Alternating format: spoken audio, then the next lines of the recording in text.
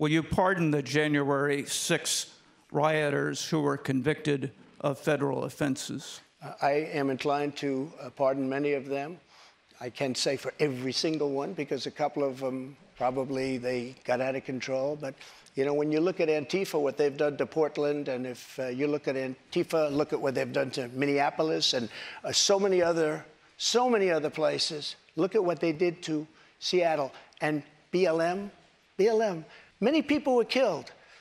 These people, I'm not trying to justify anything, but you have two standards of justice in this country, and what they've done, and I love that question, because what they've done to so many people is nothing. And then what they've done to these people, they've persecuted these people.